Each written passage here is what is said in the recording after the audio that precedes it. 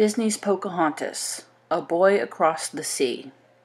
Pocahontas, you're not listening, Nakoma said. Nakoma and Pocahontas sat side by side on a narrow strip of beach. Water lapped at their feet. Pocahontas sighed. I'm sorry, my head is in the clouds today, or across the sea. She looked down at the brass object that lay in her hand. It was a sailor's compass. Ah, Nakoma said, you're thinking about John Smith again. Pocahontas nodded. He first showed me this compass exactly a year ago today. John Smith, an English soldier, had sailed from London with a group of settlers who hoped to find riches across the sea. The settlers landed along the shores where Pocahontas's tribe, the Powhatan, had lived for many hundreds of years. When fighting between the settlers and the Powhatan broke out, Pocahontas saved John Smith's life and brought peace. John was badly injured in the fighting. He and Pocahontas said farewell, knowing they might never meet again, but they also understood that knowing each other had transformed their lives forever. Pocahontas put a finger to her lips. Listen, she whispered. Footsteps in the woods, and it's not a Powhatan. It's a settler from Jamestown, Nakoma murmured. No one else would make that much noise. Let's hide. Pocahontas and Nakoma knelt behind some thick laurel and waited. A few minutes later, a young man stumbled onto the sand. He looked around, bewildered. Pocahontas laughed and jumped up. Thomas, are you lost again? Thomas whirled at the sound of her voice. When he saw Pocahontas and Nakoma, he grinned and blushed. Yep, did it again, he said. Thought I was going straight to the settlement. Then I got all topsy-turvy in that forest. Thomas walked towards Pocahontas and Nakoma. He raised his hand, palm forward, and made a circle in the air. As Pocahontas raised her hand to repeat the Powhatan greeting, Thomas cried out, That's John Smith's compass! I'd recognize it anywhere! He stared at the instrument and then nodded. It makes sense that he left it with you. What do you mean? Pocahontas asked. You saved his life, replied Thomas. Didn't John tell you how he got that compass when he was 12? Pocahontas shook her head. It's one of the best stories I've ever heard, Thomas said. John told it on board the ship from London. Will you tell it to us? Pocahontas asked. Sure, Thomas said. Pocahontas sat down and motioned Thomas and Nakoma to sit beside her.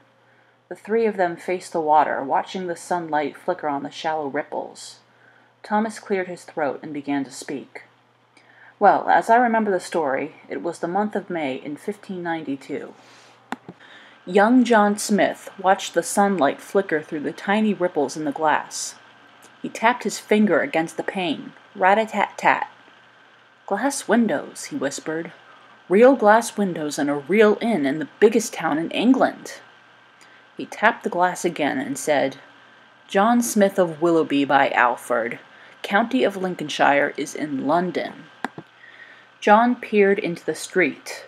A woman holding 2 pails stood in front of the inn, crying, Milko, creamo, butter's fine too. John's stomach grumbled from hunger. The door to the room swung open. John's father walked in. Behind him was the innkeeper, balancing a pitcher of milk and a plate of bread and cheese on a tray.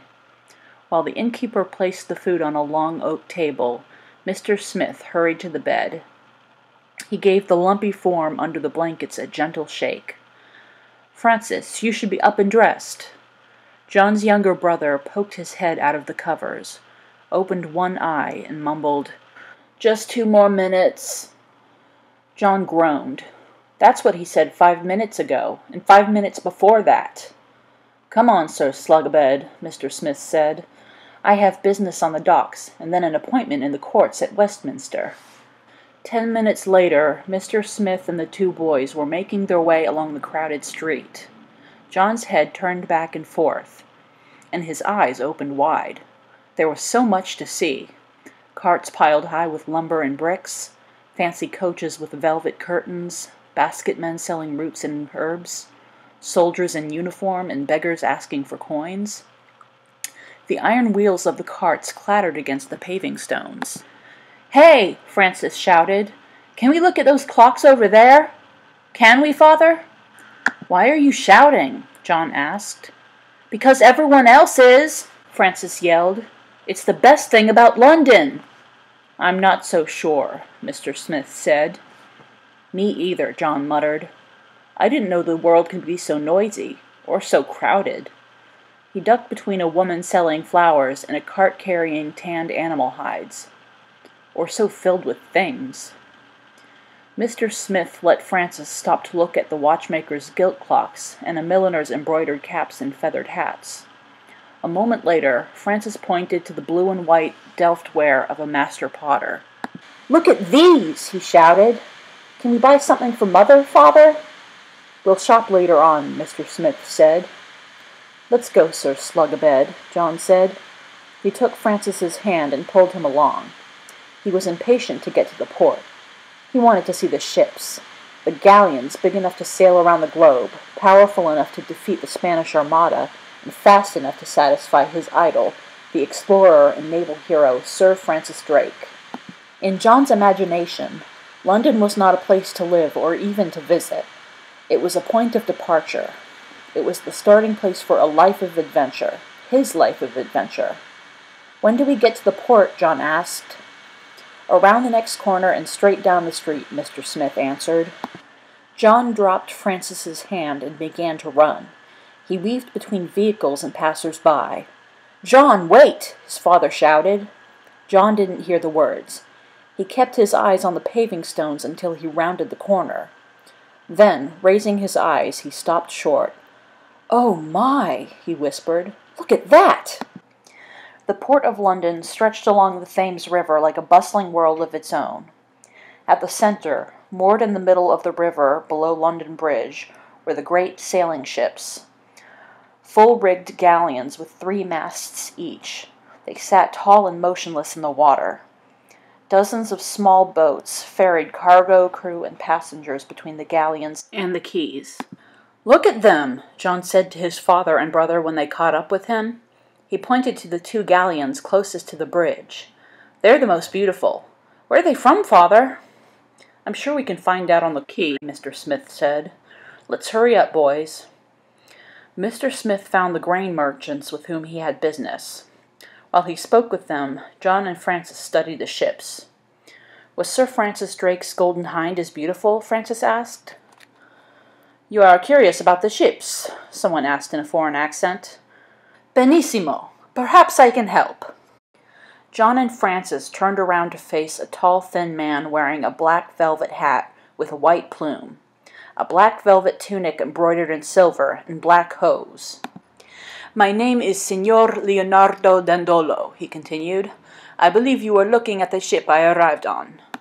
He pointed to one of the galleons. "It is the San Marco. We sailed from Venice." "Isn't Marco Polo from Venice too?" Francis asked. "Do you know him?"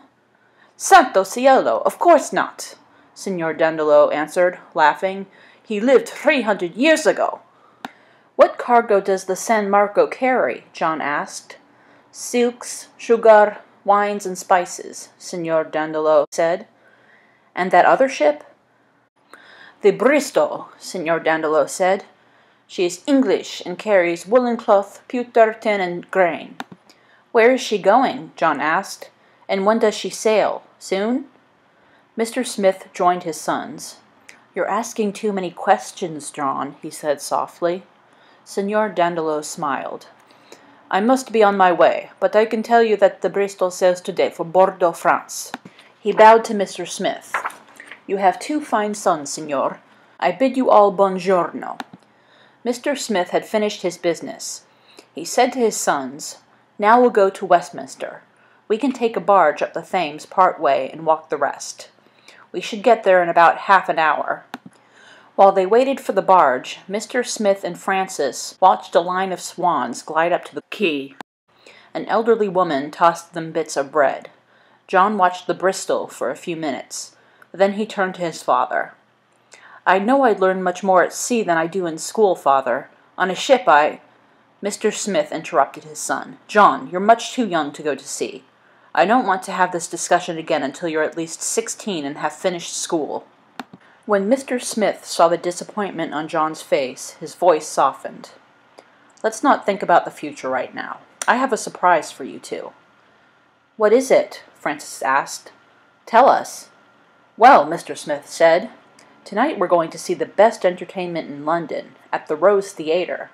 The company is doing a play called The Comedy of Errors by a young actor named Shakespeare. William Shakespeare, I think his name is. I've heard."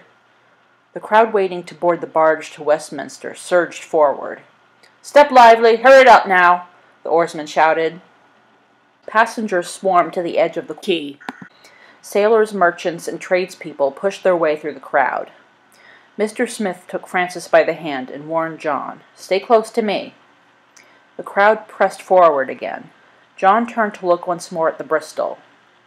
The gilded trim on her stern caught the morning sun. John stepped back into the side. He watched the labors of a young sailor hauling bins of grain from the deck down into the hold.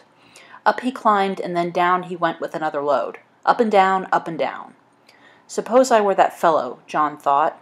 I'd sail down the Thames into the English Channel, out to the open sea, and then all the way to the Spanish Indies. Or maybe around the Cape of Good Hope, or... The pushing and jostling had stopped. The crowd on the quay had thinned out. John turned to follow his father. His heart skipped a beat. Francis and his father were gone. John dashed to the edge of the quay. The place where the barge had been tied was empty. John's gaze swept across and then up the river. He caught sight of the barge. It was passing under London Bridge, heading for Westminster. "Father!" John screamed. "Francis!" John put 2 fingers in his mouth and whistled as loud as he could. At home, the same shrill blast would have echoed around the hills, but in the commotion of London, the sound seemed to melt away.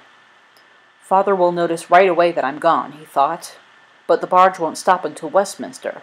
They'll be so worried. Poor father may think I fell into the river and drowned. They'll take another boat back to look for me. They'll probably look for me at the inn." John turned and started running toward the stairs that led up to the street. "I'll go back to the inn," he said. "Sooner or later they'll be there." John retraced his steps to the top of the street where he had first seen the port. But beyond that point he had trouble finding his way. The tall oak-frame houses with sloping tiled roofs all looked the same. So did the crowded streets and twisting alleys.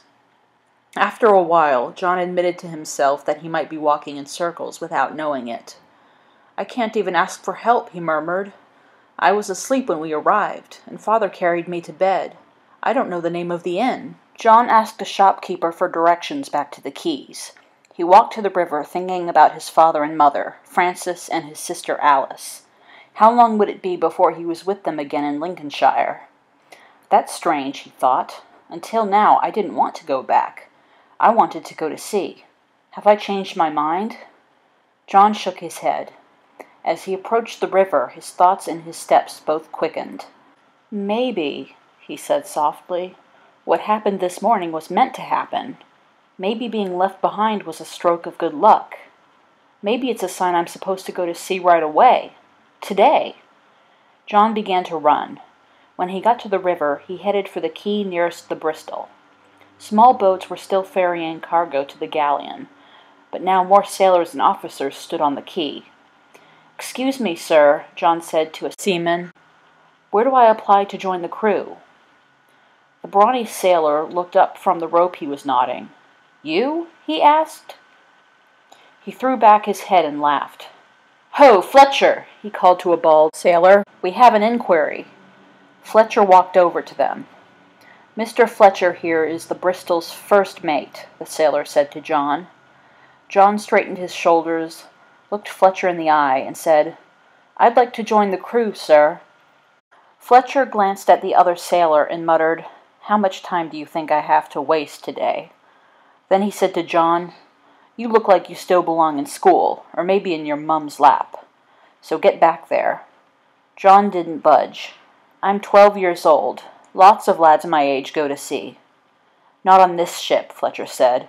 "The captain already has a cabin boy, and he's not worth the trouble. Get on home." John's cheeks flushed. He turned and walked up the quay a few yards. Then he sat down on a trunk. He watched the sailors on the Bristol adjust the rigging. "You want to go to sea, do you?" The voice startled John. A man with wavy black hair and a purple scar on his cheek sat down next to him. "How do you know?" John asked. "Heard you talking to the mate back there," the man said. "Maybe I can help. Jennings is my name." "Are you on the crew?" John asked. "Nope," Jennings answered. "I get sick as a dog on the water. But my brother is the captain of the Bristol. Actually, he's my half-brother, but we're close as chicks in a nest. If I talk to him for you, he might take you on board." "Do you really think so?" John asked. "Look, I can't promise anything, but I can try, if you want." "Oh, yes," John said, "please." "I might as well," Jennings said, "but I've got to do this the right way. When my brother gets busy, his temper gets short, and the mate didn't seem to take to you. So it would be better if you stay off the quay for, say, 2 hours. When you come back, I can have it all set up." "Thank you," John said. "But how do I know you'll come back?" Jennings said. "Suppose I trouble my brother for you, and then you don't show your face." "But I want to go to sea," John said. "Well," Jennings said, "have you got anything as security? If I can't get you on board, I'll give it back in 2 hours. If I make you a sailor, you'll let me keep it." John stood up. "Yes, of course. That's fair." He took a small leather purse out from under his tunic. Inside was all his spending money, a half-crown his father had given him. He dropped the coin into Jennings' hand. Jennings nodded. "Remember, keep out of sight for 2 hours. No more, no less." John hurried to the street. Making sure he would remember the way back, he looked for a watchmaker's shop and checked the time. It was 12:30. The next 2 hours seemed like the slowest and fastest of his life. John paced the nearby streets, making plans. "I've got to let Father and Mother know I'm fine. I'll be able to borrow paper and pen on the ship. I'll write a letter and post it as soon as I get to Bordeaux." Thinking of his family made John's eyes smart with tears. But then he pictured a ship on the high seas. His ship, the Bristol. At exactly 2:15, John started back to the quay. He walked quickly, trying to mark the time. He concentrated on not losing his way. Just as he got to the stairs down to the quay, a church bell chimed the half-hour. John raced down the steps 2 at a time. When he reached the bottom, he looked up. The Bristol was gone. John felt the quay sway beneath his feet. The river and the bridge became a blur of color. He took a few deep breaths. His vision cleared. Directly in front of him, the water of the Thames was dark, shining, and strangely empty. It was as if the Bristol had only been a mirage. "I've been swindled," John muttered. "Two-timed, hoodwinked, and left without a farthing by that crook Jennings. I can't even buy a crust of bread." John turned his back to the river and climbed the stairs to the street. "It's my own fault," he continued. "I was gullible. I know what Father would say. You're not ready to go to sea if you get taken like a pigeon by every trickster who comes along." He trudged up the street, still muttering. "I won't be going to sea this year. Maybe I'll never get a chance to go." John decided he had only one choice, to look for the inn again. He wandered through the streets, trying not to think about his empty stomach. He was hoping to see something familiar, a shop, a church, anything that would let him know he was near the inn. He tramped up one line and down another until he entered the square in front of a church. "Ma'am," he asked a woman passing by, "what church is that?" The woman turned and stared at John for a moment as though he had lost his wits.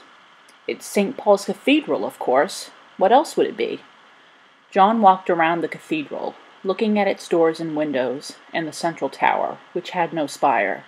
Behind St. Paul's, he found a small courtyard where children were playing a noisy game of tag. He sat down on a stone wall to watch.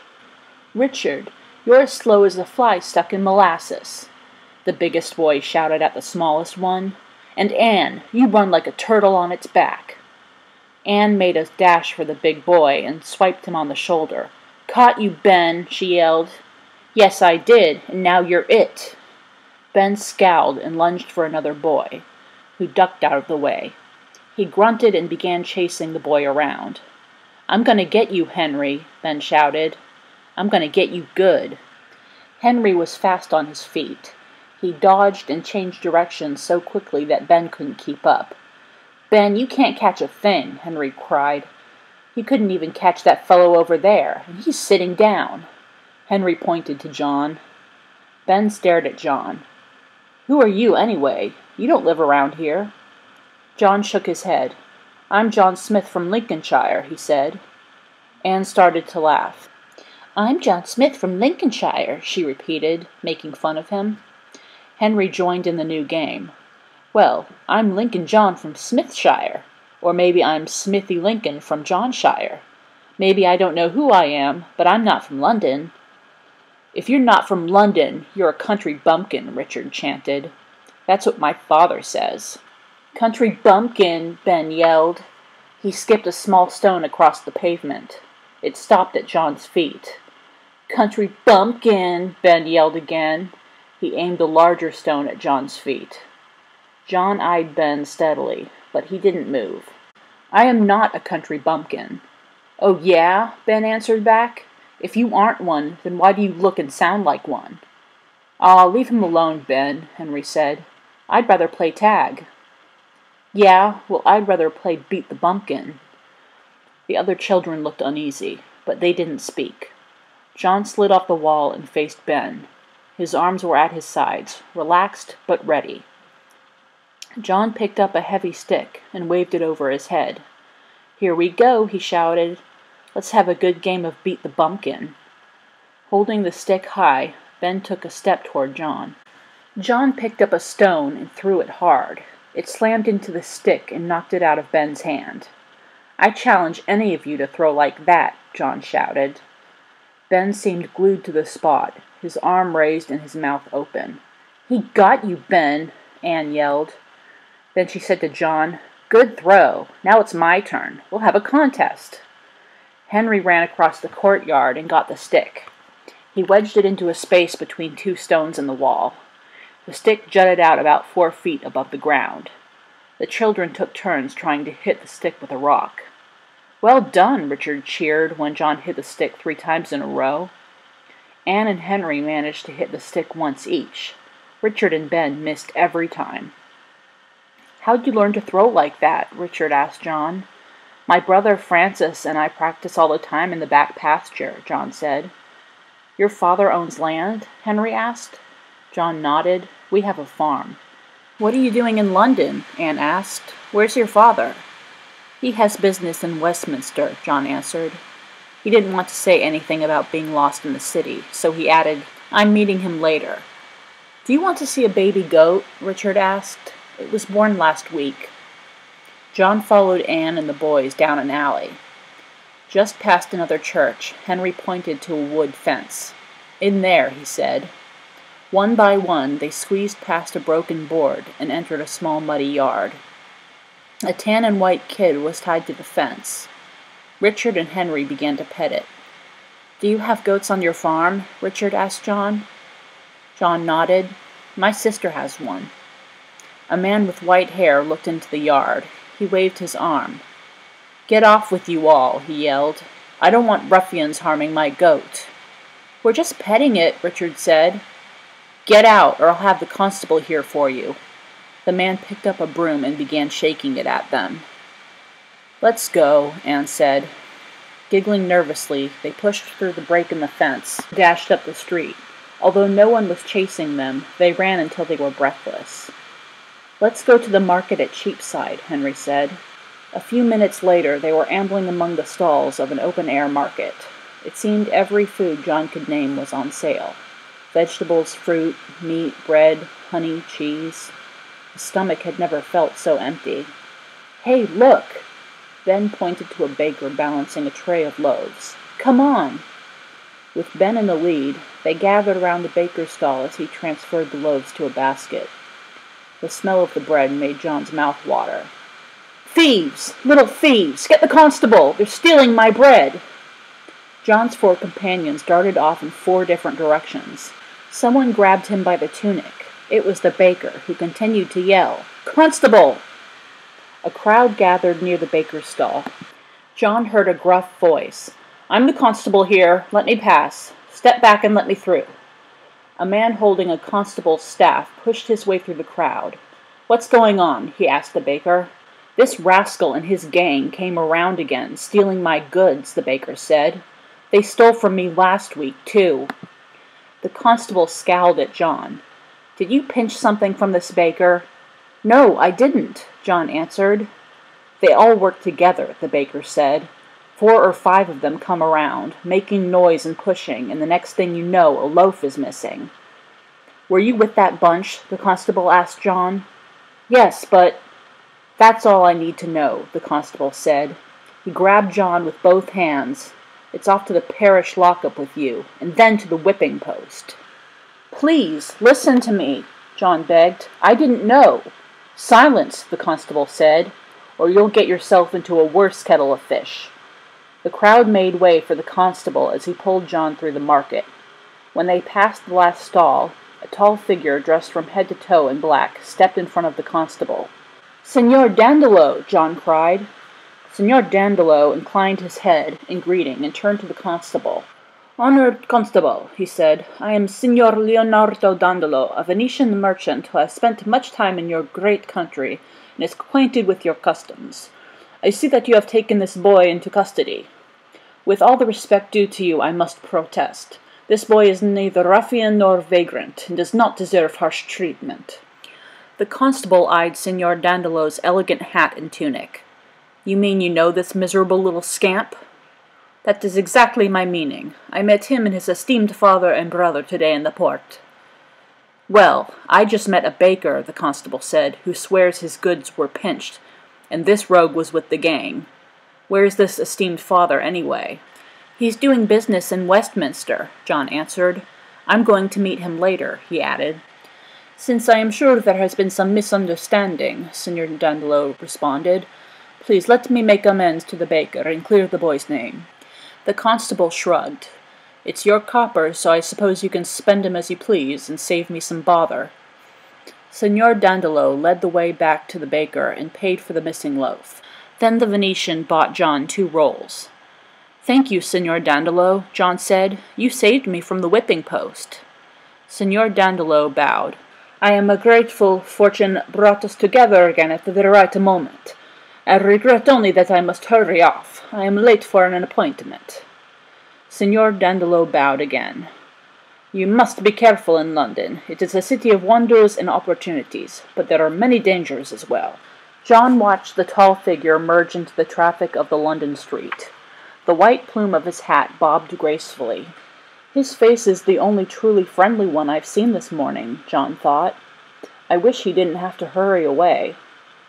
Not knowing where to go or what else to do, John began to follow Signor Dandolo. While he walked, he ate the rolls. After 10 or 15 minutes, the neighborhood began to look familiar to him. Signor Dandolo was heading toward the Thames. In the distance, John saw the arches of London Bridge. The streets became even more crowded. John had to push and swerve around other people in order to move forward. John lost sight of the Venetian near the bridge. He peered up and down the street and scanned the crowd, climbing the stairs to the bridge. He saw no plumed black hat, but as he turned away, he caught sight of someone else on the stairs. Wavy black hair, a purple scar on the cheek. John gasped. "Jennings!" He clenched his fists. "Jennings, you swindler!" Without thinking, John started after Jennings. He pushed his way up the stairs. Stumbling over feet, jabbing people by mistake, John got onto London Bridge. Lined with shops and houses, it spanned the Thames like a long, crowded street. Jennings was moving quickly. He slipped out of view several times, but John always found him again, rushing straight across the bridge. By the time Jennings reached the far side, John had managed to narrow the gap between them. Yet he was also careful to stay back a safe distance. Jennings descended from the bridge and immediately turned right. "Excuse me, sir," John asked a workman on the stairs. "What's over there?" He pointed upriver, the direction in which Jennings was headed. "The Southwark brick kilns," the man answered. John continued to trail the swindler. Jennings turned down a narrow lane and then ran down a deserted street along the water. From time to time, he paused in a doorway or peered around a corner. "That lowlife! I know what he's doing," John muttered. "He's stalking someone." Jennings stopped again. As he bent forward to look around a corner, he pulled something out of his tunic. John breathed in sharply when he saw what it was. A short, stout stick with a metal head. Jennings disappeared around the corner. An instant later, John heard his footsteps. He was running fast. John dashed around the corner. In the deep shadows a dozen yards ahead, he saw two figures, Jennings and his victim.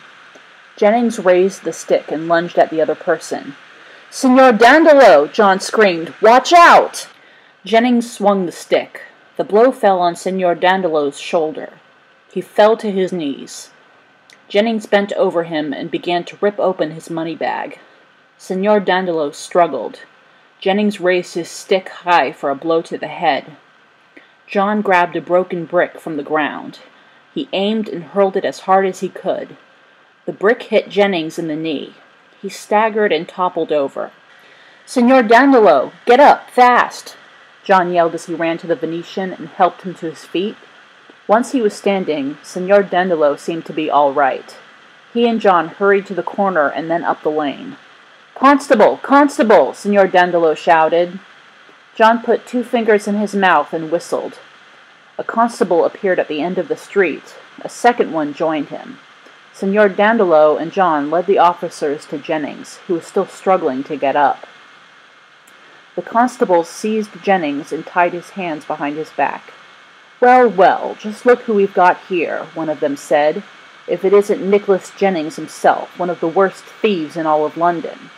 "You scoundrel," the other constable said. "We've been hunting you for months. You won't slip the law again. This time you're caught for good." The constables thanked Signor Dandolo and John for catching the thief. Then they dragged him away. Signor Dandolo and John walked side by side to a nearby square. At the public well they rinsed their hands and faces and took long drinks of water. Signor Dandolo brushed off his velvet hat and tunic. "So, mio amico," he said, "we meet again. We can never know what future the stars hold for us. It seems that you and I have been destined to share this day." John looked at the Venetian's kind face and nodded. Signor Dandolo reached inside the deep folds of his tunic and pulled out something. He held it in his closed hand and then opened his fingers. John looked down and saw a round brass object with a glass top. Under the glass was a star decoration and an arrow. It wavered for a second and then was still. "What is it?" John asked. "This is a compass," Signor Dandolo said. "The arrow always points north. It was a gift from a Turkish sailor. I saved his life in Marseille." He held the compass out to John. "Now I give it to you as a gift of thanks for the same reason, for saving my life. With this compass you will never be lost." John hesitated, then took the compass. "Unfortunately," Signor Dandolo went on, "I must still attend to business. Much of the glass trade from Venice depends upon what I do this evening." "I wish you didn't have to go," John said. "Will I ever see you again?" "Ah, who can say?" Signor Dandolo responded. "But if not, remember that you will always be in my thoughts." Sweeping his plumed hat off his head, the Venetian bowed. "Addio, amico mio." "Farewell," John said. He leaned against the well. He pressed the compass in his hands. It felt smooth and cool. It seemed to say, "Have no fear. When you are ready, I will help you find your way to new worlds." John heard a distant sound. Drums, he thought. "Can you tell me what those drums are?" he asked a woman who was filling a bucket at the well. "It's the goings-on at Bankside," she answered. "That's just to the west of here."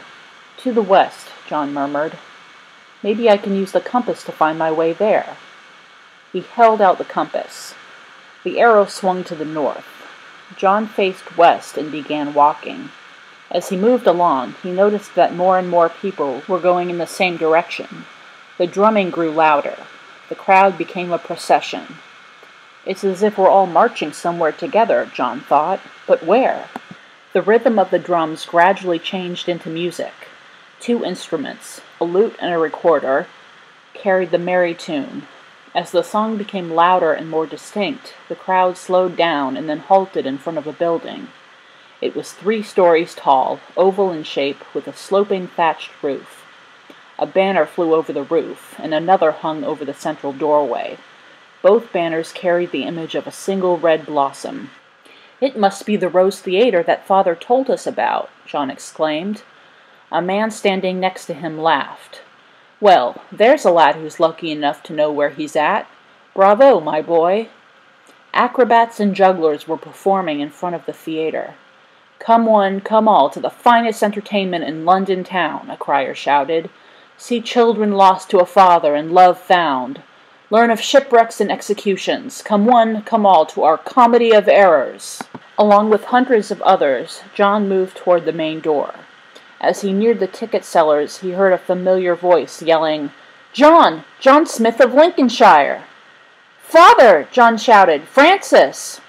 A moment later, he was in his father's arms and hugging his brother. "We searched for you all day," his father scolded. "How could you let yourself get left behind? We've been worried sick," Mr. Smith sighed deeply. "But you're safe. I hoped you would remember I told you about the Rose Theater." John couldn't speak. With one arm around Francis's waist, he pressed his head against his father's shoulder. He grinned at Francis. "Hey, I missed you, Sir Slug-a-bed." "How wonderful to be reunited," their father said. "Shall we celebrate by seeing Mr. Shakespeare's play?" John and Francis agreed.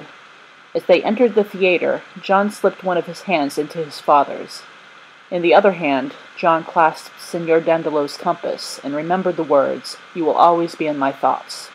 Pocahontas clasped the compass in her hand. The late afternoon sunlight still flickered on the water.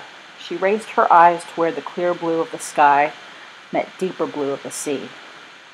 Somewhere far beyond that horizon was London, and somewhere in London was John Smith. "It's getting late," Thomas said. "I'd better get back to the fort." Nakoma laughed. "How will you find it? You might get lost in the woods." Thomas sighed. "That's no joke."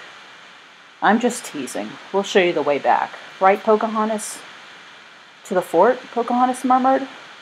"No, I'd like to stay here by myself for a while, but thank you for telling us the story, Thomas." Nakoma and Thomas entered the woods.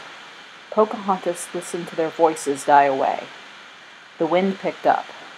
The ripples on the water became longer and deeper. They rolled toward her, one after the other. They rolled like the rhythmic beat of a drum, or like the voice of a friend saying, "You will always be in my thoughts. Always."